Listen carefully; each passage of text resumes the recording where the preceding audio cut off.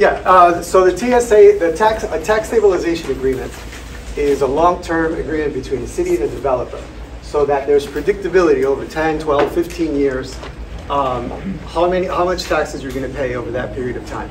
This is a tool that has been used to spur development all over the United States. The problem is that in Rhode Island, and particularly in Providence, it's the only tool that has been used.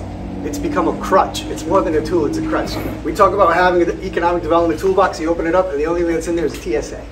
And that's what we have to get away from, because these TSAs have been used to the point where wealthy developers and their well-connected lobbyists know that the first thing they're going to do before they open their mouth about any new construction is negotiate a TSA.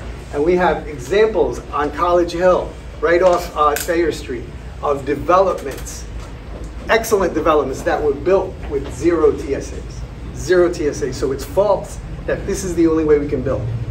The TSA is a tool, and we need to get away from using that tool. Yes, there are opportunities to use TSA models to build affordable housing. Yes, there are opportunities for people to develop in Providence without TSAs.